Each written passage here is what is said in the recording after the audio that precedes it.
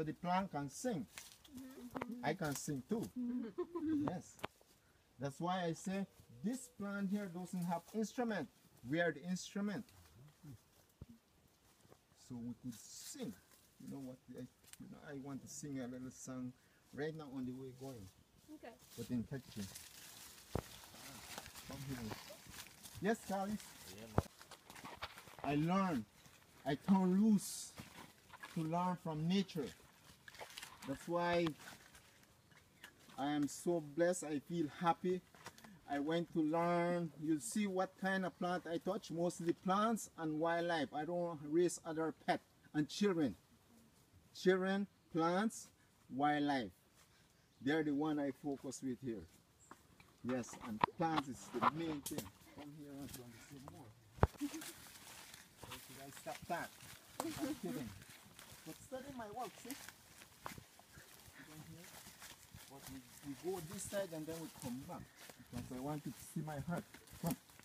This is my umbrella, see here? I call this wild banana, or you can also call it giant halaconia.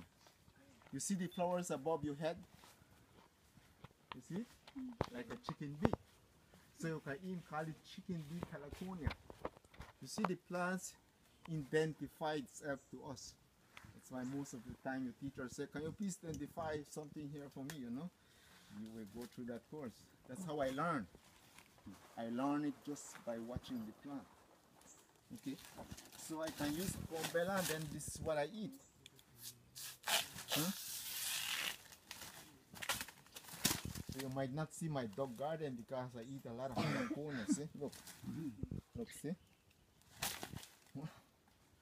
These are my vegetables. See? That's why forest is a